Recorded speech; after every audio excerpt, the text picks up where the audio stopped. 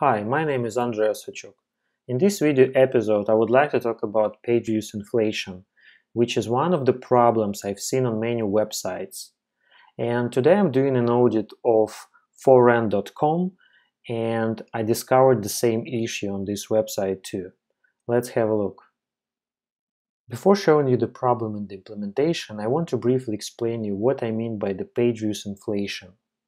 This stands for the situations when you see more than one page views while there was only a single page view.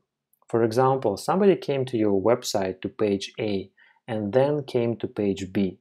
And when you work with the report, you see that there were two page views on page A and one page view on page B.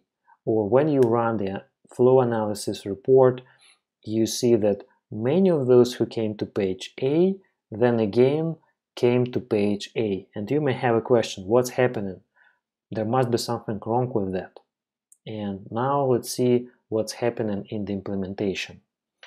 I am on one of the pages where I can see a list of different apartments, and I will choose the first item in the list.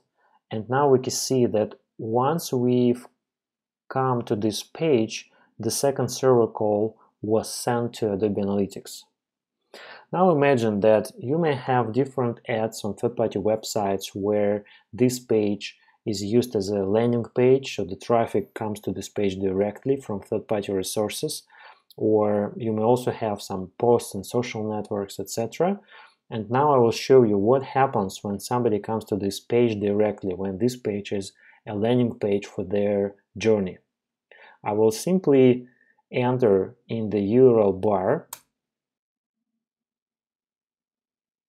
and we see that there were more than one server call sent.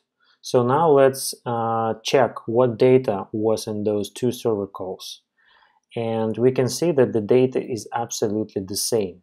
So what this means, instead of one page view, now the report will be showing two page views for this particular page. And this is obviously a mistake in the implementation that must be fixed.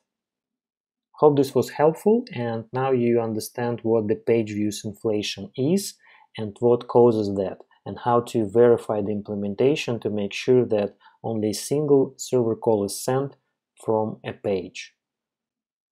Thank you for watching.